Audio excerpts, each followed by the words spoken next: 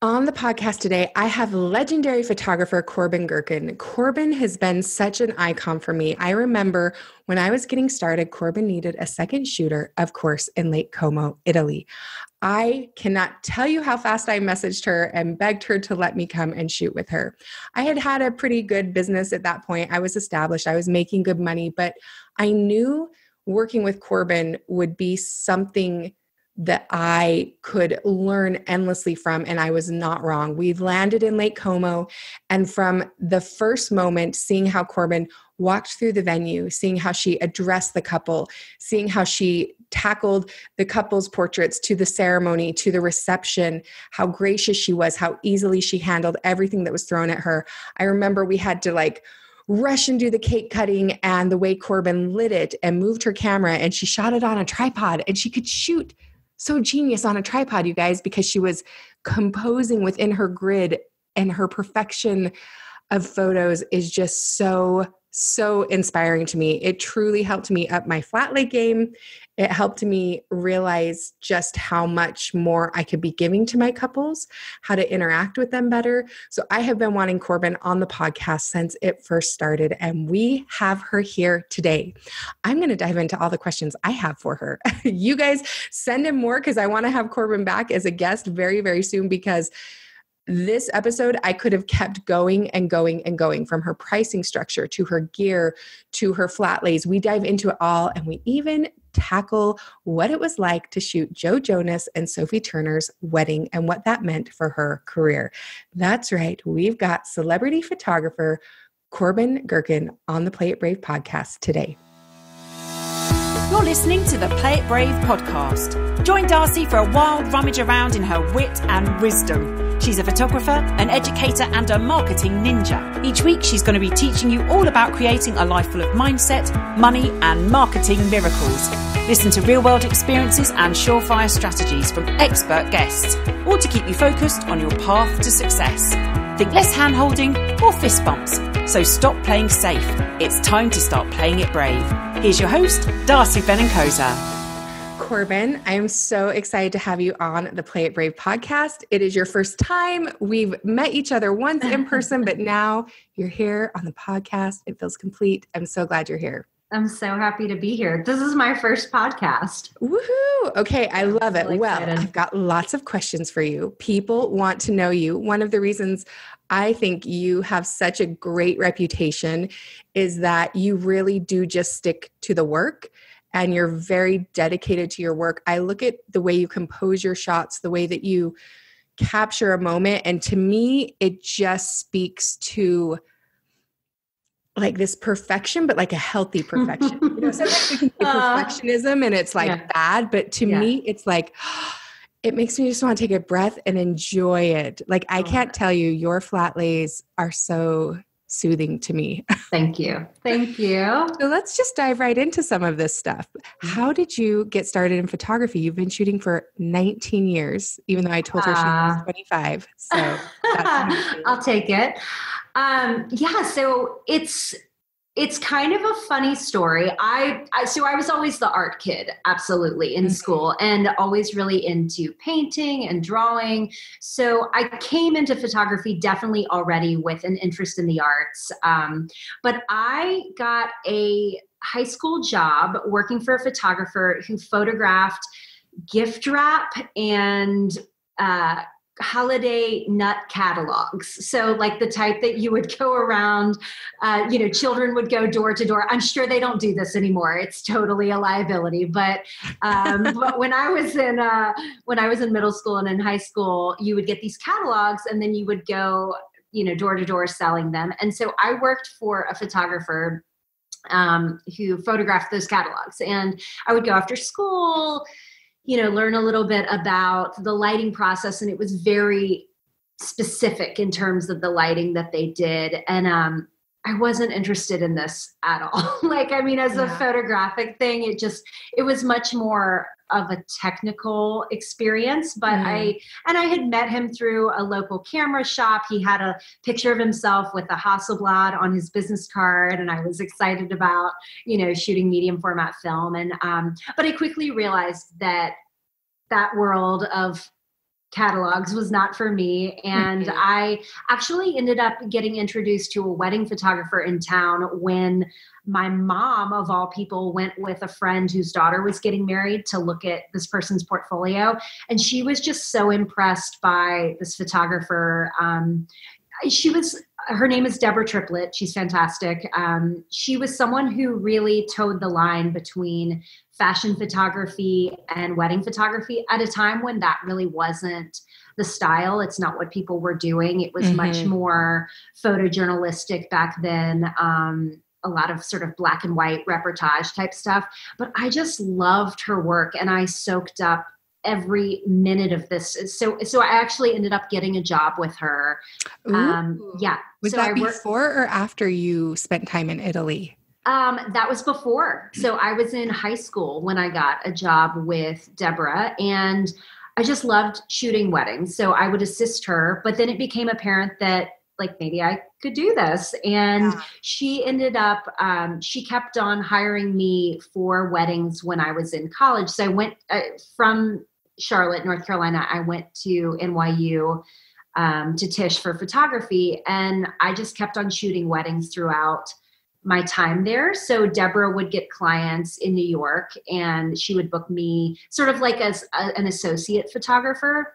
And so I just kept it going from there. Yeah, I think a lot of people like look at your Instagram now, look at all you've accomplished. And I don't think they realize the years that you've put in. You could, to a lot of us who just maybe new people who just discover you, just seem really lucky. You know, you're photographing Jonas brother weddings in the south of France and, you know, Glenn Close's family on the East Coast. And I think people don't realize, like, you knew from a young age that you wanted to be artistic. You got exposure to photography really early. And then you went to NYU. You and I share that. I went to NYU for directing. Nice. You went for photography. What was some of the things that you felt New York and NYU and that campus, you know, that's built just into the city, how did that affect what your goals were? Did it give you a lot of ambition or where it did? I mean, I will say I went to college at a very interesting, difficult time for New York. So I was a freshman. My first official day of my freshman year was September 11th, 2001. Wow. And I was on my way to school, on my way to class, when the planes hit the Twin Towers. And, you know, that was such a difficult time for New York, but it was also a really informative experience living in the city during that moment, because everything became connected to, really everything was sort of connected to September 11th. So much of my college experience was the aftermath of that event, the healing process for a city. You know, there were a lot of visual things happening. Artists were making work all around, you know, that topic. And so I think I was very much focused on that. There were a lot of those themes kind of going into my work.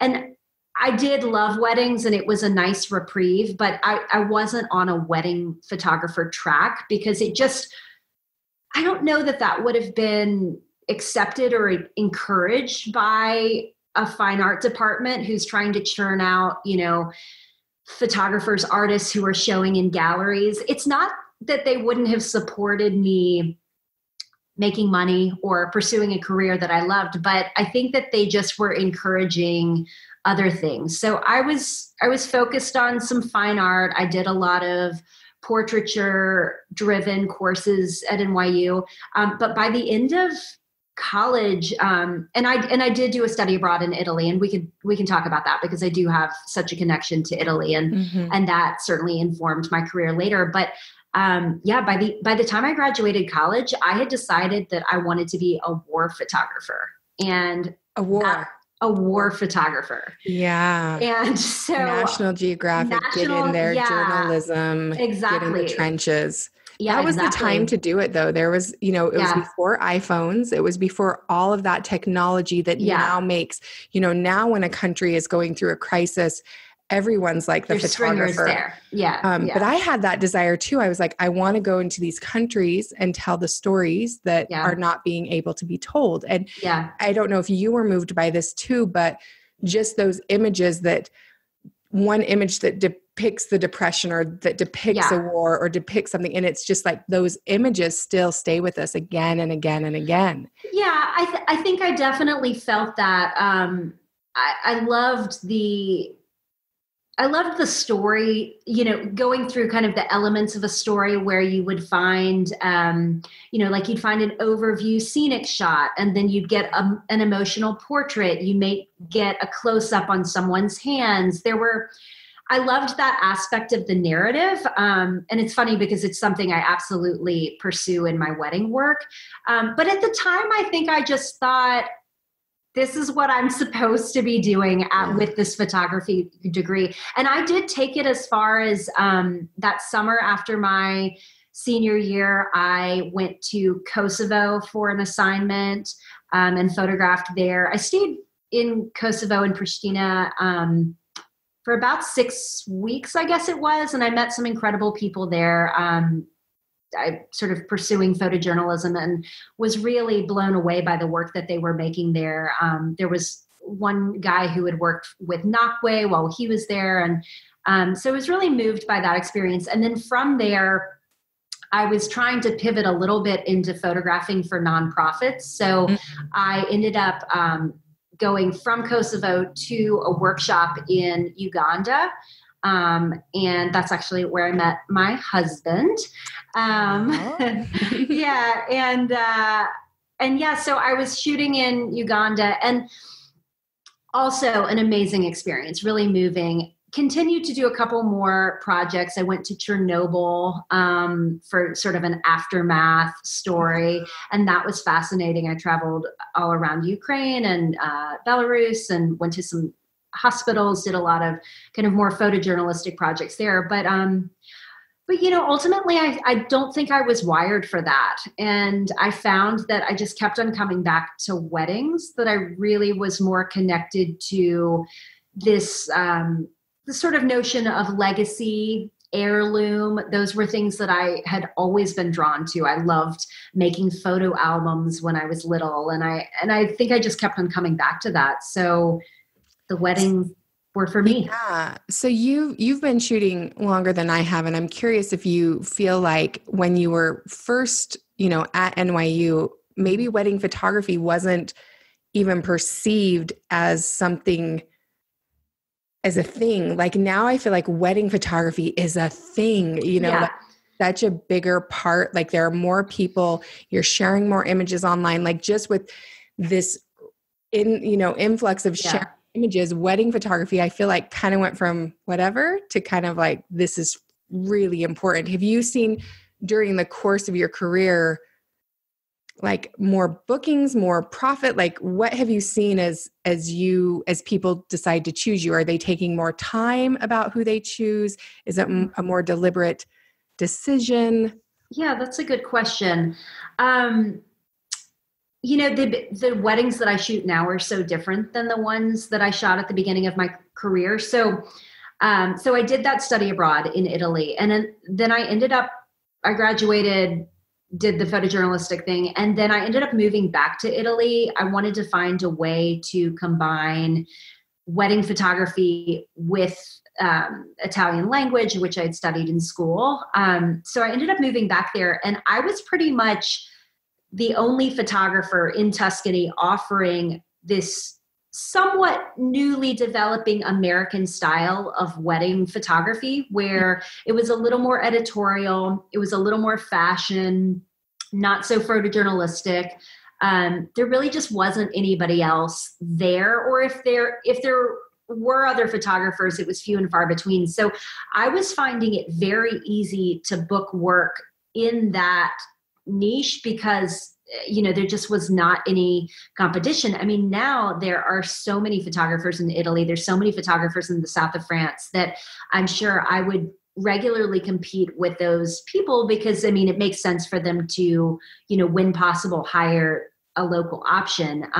So it's definitely different in terms of the bookings that I'm getting. But at the same time, I mean, I was shooting 35 weddings a summer in Italy, nonstop weddings, but these were very small. They were often a lot of British couples, American couples coming over having 30-person destination weddings. They just weren't the caliber of wedding that I'm shooting now. So I think it's a much different booking process. I did find those very easy to book. I never really spoke with the couples. It was always through a wedding planner or through a venue, but they would see my work and that would really speak for itself. Now the process is so much different, but I think it's heavily relying on your portfolio to speak to those clients. I mean, people they're so much more visually focused now and they have so many options. So, so it's really up to them, you know, because I'm putting out there what I feel best represents my style and my work and this kind of aesthetic reality that I'm trying to create. But it's then in the hands of the client, you know, as to whether or not they connect to that. And that's what I'm really after, are those brides and those grooms that see something in my work and they say to themselves, I have to have that. I want to see myself in those photographs. And they really love my interpretation of the day that way.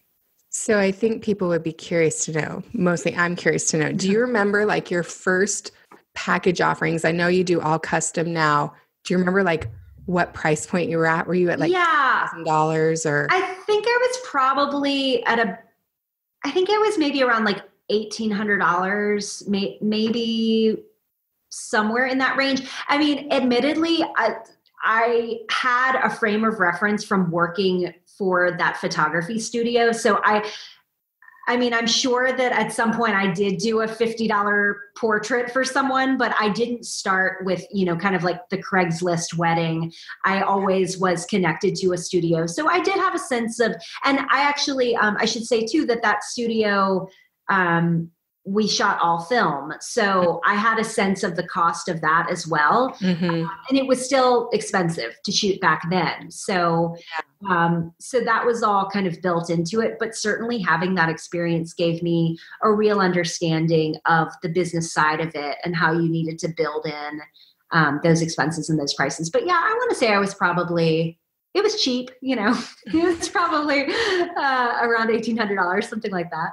Yeah, I'm curious, like, you know, when I was shooting, I was kind of around, I had been shooting for like 3 years. I was around 3,500. And then I booked this one killer wedding it was an LA couple coming to Park City, all the things you can dream of having happen, like the most incredible rehearsal dinner that then got a 6-page spread in a magazine. And the bride and groom were just like models and her dress and I charged him $7,000 for that. And once I had that wedding in my portfolio, it like shifted what I could charge. Did you have a moment like that? Several where you were like just going along and then you booked something and it brought a lot of attention to you or anything like that? Or just like a wedding planner you met?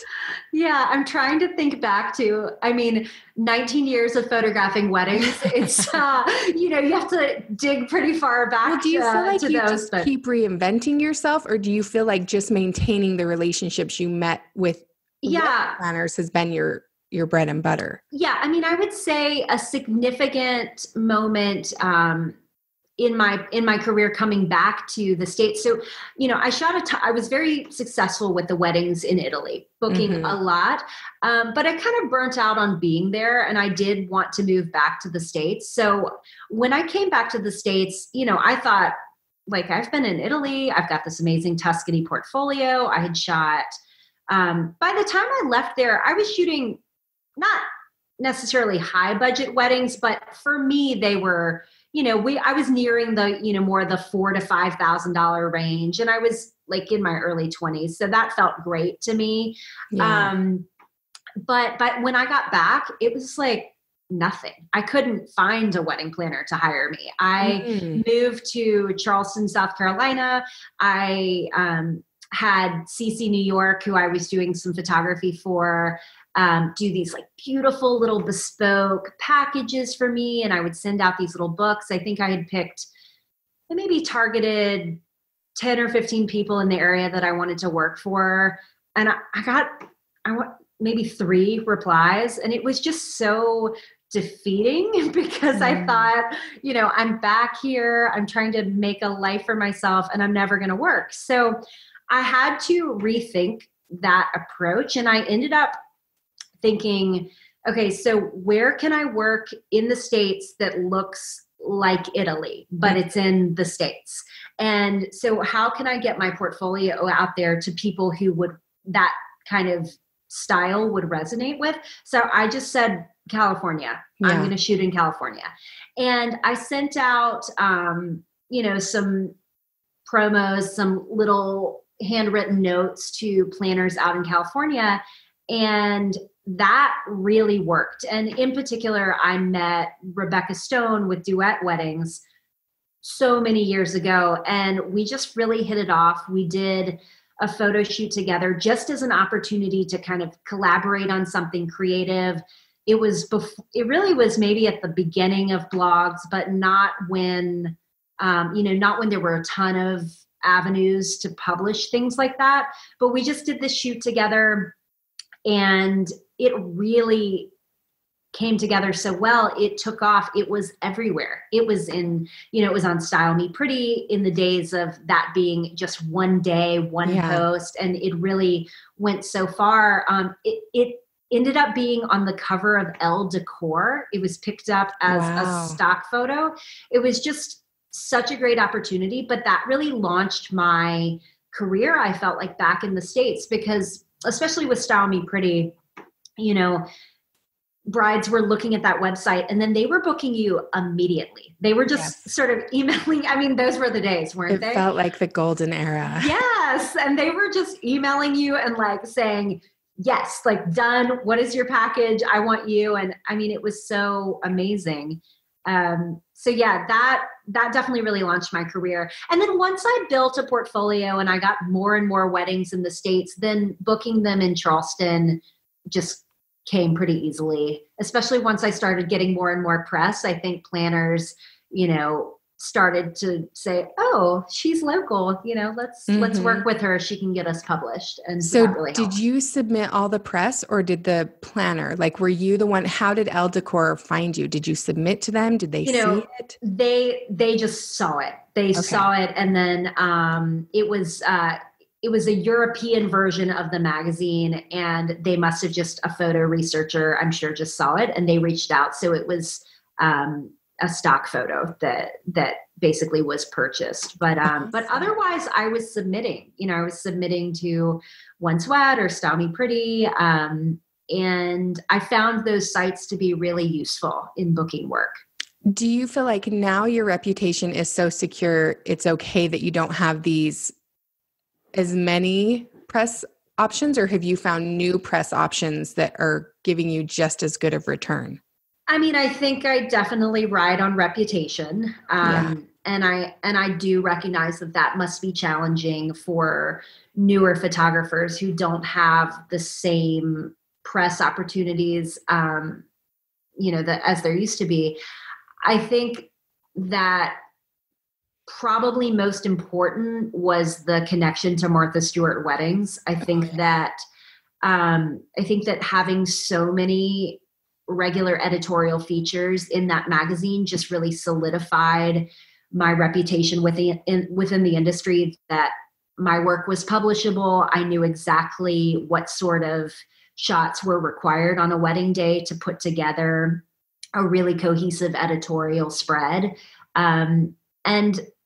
It's not to say that it's impossible, but the formula is much different now. So, places like Vogue.com or Harper's or The Knot. And I mean, I do think that Martha's shifted a little bit as well. They just have different needs than maybe what we were posting or sharing, 8 years ago. So that's changed a bit. I have so many questions for you. Oh my gosh, this interview is going to be 2 hours long. Just kidding. It won't be that long. Okay. Well, one, you said, I just knew what shots to take. Are those shots still the same? And could you name a few of those for us? Yeah, I do feel like they are the same in terms of the editorial moments. So, you definitely want an establishing shot of the couple. And I tend to say that with most of the editorials, it's not going to be your most artistic photograph of the couple. It's more a photograph that says, here they are. This is what they wore. Maybe it's a little hint at the setting, but, I'm sure we've all been there where we've submitted 150 photographs and the 7 that are selected, you think to yourself, oh, was that really the best portrait option? Like, did I even mean to put that shot in there? But really, from their point of view, they're trying to show full length of the dress, maybe the suit, that sort of thing. So absolutely portrait. Then there are small editorial details like signature drink, escort card, welcome gift, invitation suite.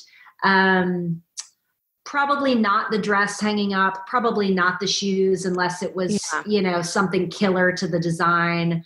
There's a tabletop shot, but probably not a super wide shot of the table. It's probably a little more close to, to just give basically they want you to open the magazine and completely understand what that wedding was in, a 3-second scan of the page. So, my whole relationship to publication changed when I stopped just submitting images in chronological order. I did that for like the first year. And then I caught on and was like, actually, if I can show them in 30 seconds that I have the 15 shots that they need, and I would research each blog and look at exactly the formula that they would lay out. And I would lay out my submission exactly like that. And then I started getting published like crazy. Yeah. I just want to see that they have it. Exactly. And that's exactly how I would submit as well. And that's how I would encourage people to submit nowadays. Editors need to see, even in the email, I would put, 10 very, low res preview shots of the wedding because I wanted them to look at those shots and think, yes, we can publish this.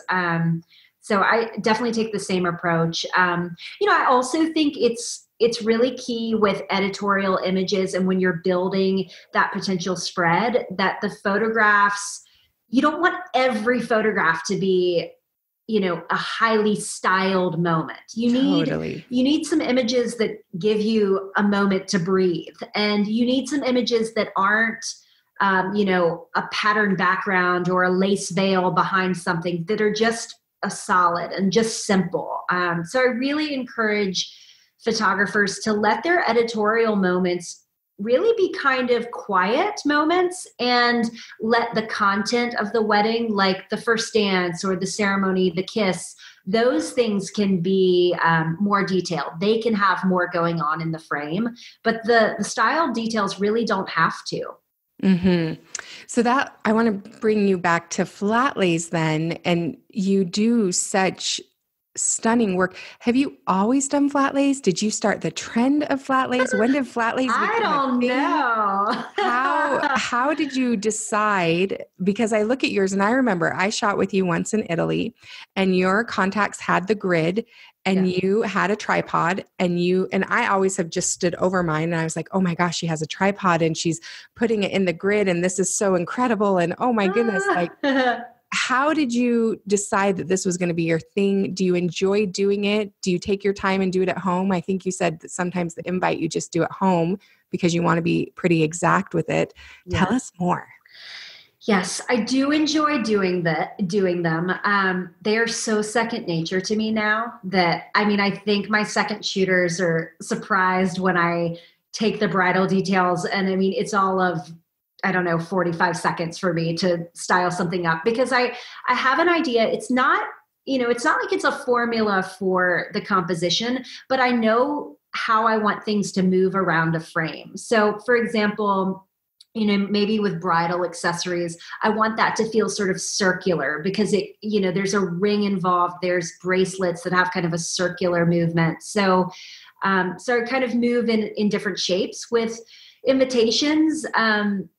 I used to be very straight and rigid about them, but now I think I am a little looser with invitation shots. But yes, I am a technician all the way when it comes to my flat lays. Everything is shot on a tripod. Everything is leveled out. I really think that actually simplifies the process when you can move your sets, so to speak, in and out of a static frame.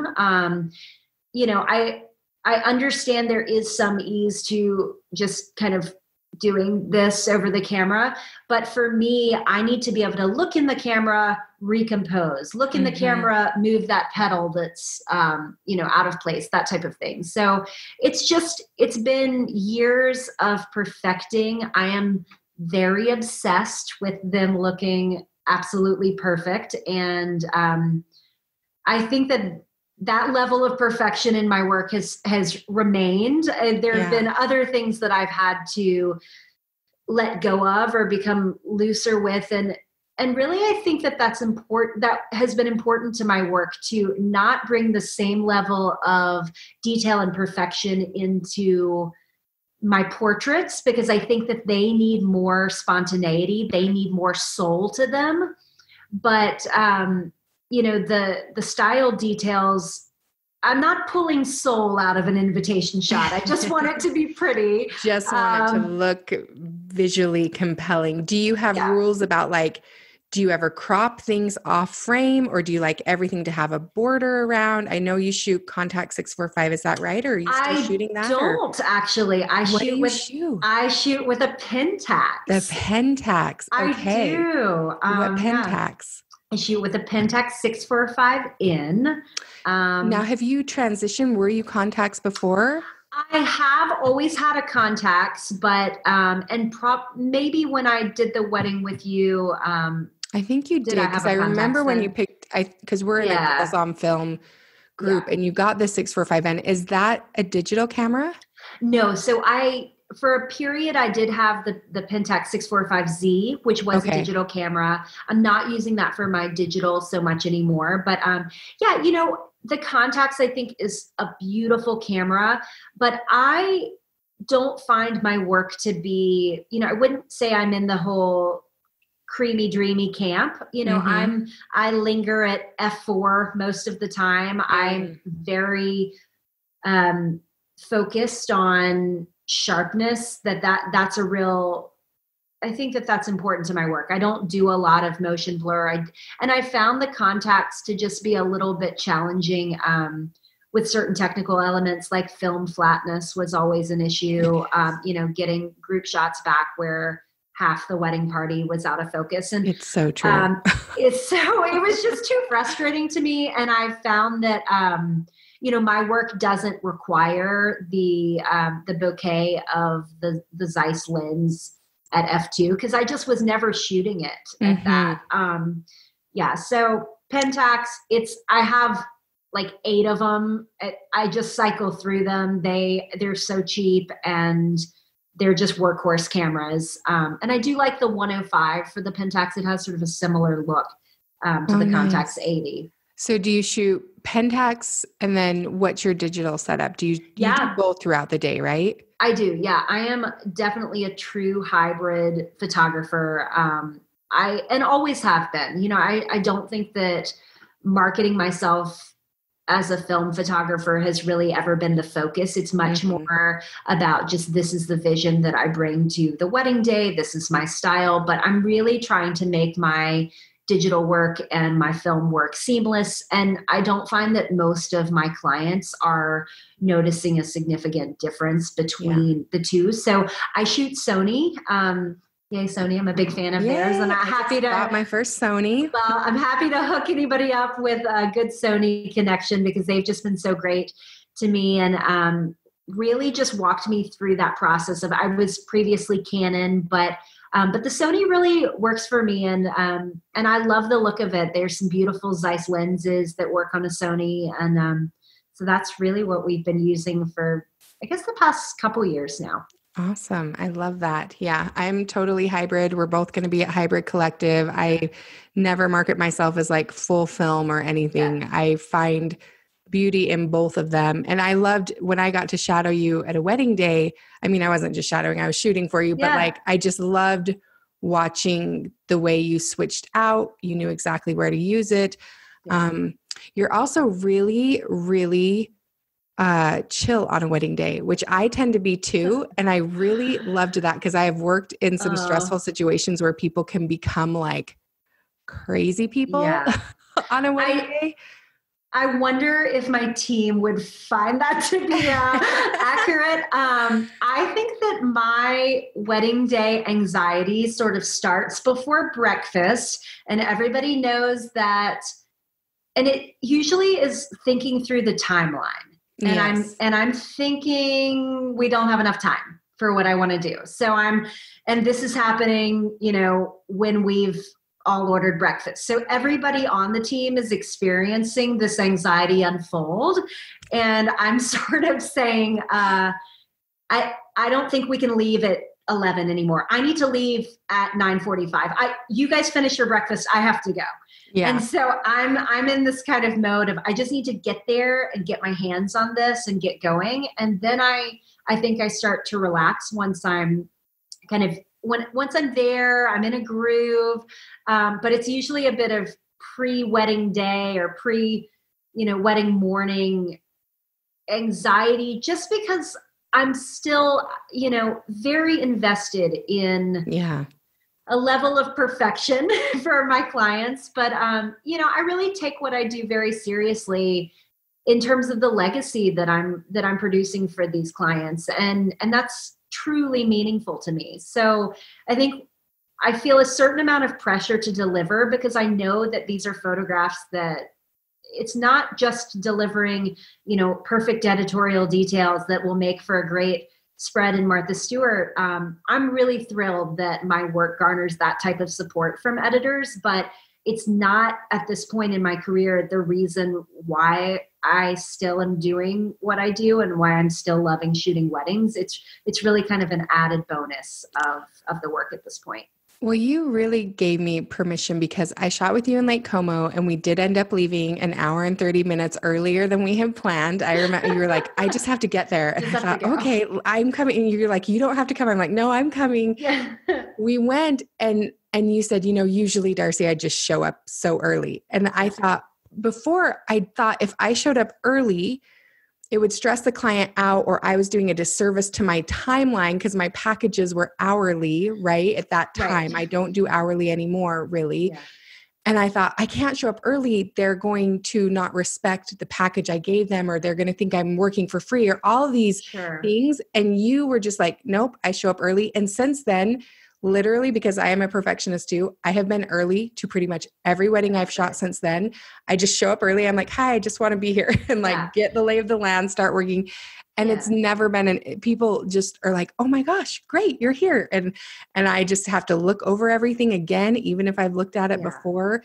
And it's been a practice that I've brought into my shooting for sure. Well, and I think certainly I have had photographers say to me, well, my package is 8 hours, so what do you do if you don't have time in 8 hours to shoot those detail shots? And I mean, the way I look at it, when photographing details early, that time is for me. That's not for the client. It's because I don't want to feel really rushed through something that I enjoy photographing. And I just want some time to kind of figure out the shot. I want to just be able to live with it a little bit and make sure that I'm not racing. But I don't think that should really go against the time that the client has hired me for, because when I'm hired, it's been a long time since I've shot an 8-hour wedding, but, let's say if I'm hired for 8 hours, I don't think 45 minutes of that 8 hours should be spent photographing a welcome basket. If that's what I want to spend, 45 minutes on, I think I've got to do that on my own time. Now, with that said, if a client says, we've decided we want to have the after party photographed, or we've decided we want to add in this extra time, then absolutely, like anybody should, I charge overtime for that. And for the most part. I mean, at times, it will have an agreement with a planner that's, we're in a 10 to 12 hour range and that's fine. And I feel comfortable with that. But if there are events that are added on, absolutely, you should charge for your time. And I encourage that. But certainly with the editorial details, I learned from shooting for Martha when they would hire me to shoot weddings. I mean, we would do full editorial shooting days the day before the wedding. And I learned so much from that. But it takes a lot of time. It definitely does to get all those angles right.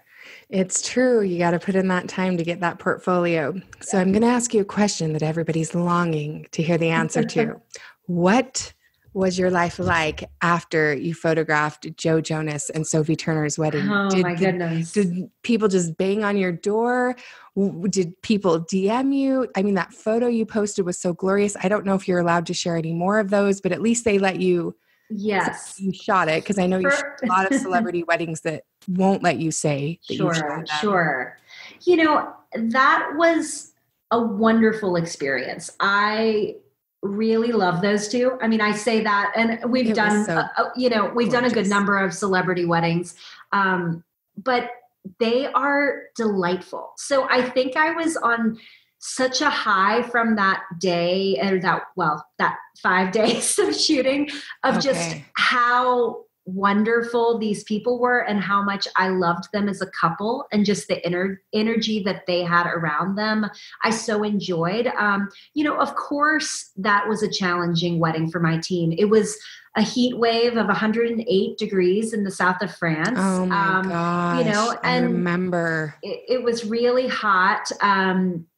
Every day, was a 16-hour plus day. It was definitely a challenge, but what I will say for that wedding was I would like to believe, and I think that they would agree with me, that it was very empowering for my team.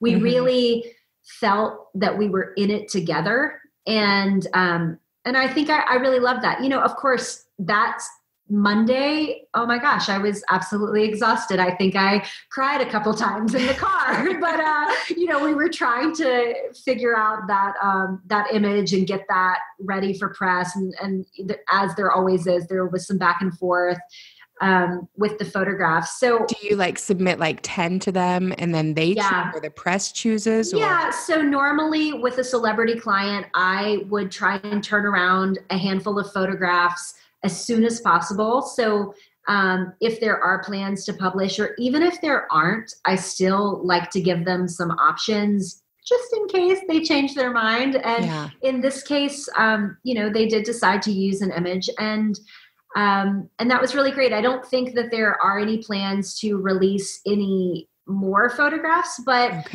ultimately I found that didn't really matter, because just having the one out there and just having my name attached to that was really all that I needed. People didn't need to see a photograph of the cake. They just needed to know that I shot it. And absolutely, I certainly rode a little bit of a high train from that wedding for a while. And I've certainly seen it as, a nice experience, always validating. But yeah, it's great. I mean, they really are lovely people, and that's what makes it so wonderful. Yeah. When you have that type of experience where you can say, we worked really hard.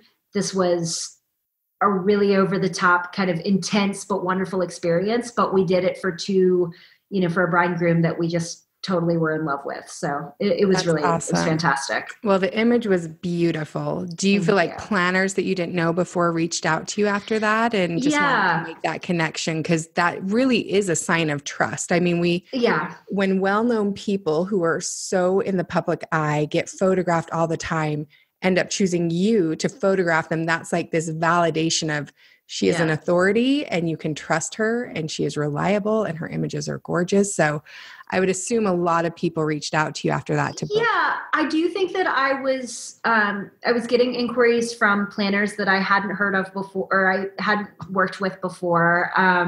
Certainly some other locations that I didn't previously get inquiries for. So there was a good, influx of Provence wedding inquiries.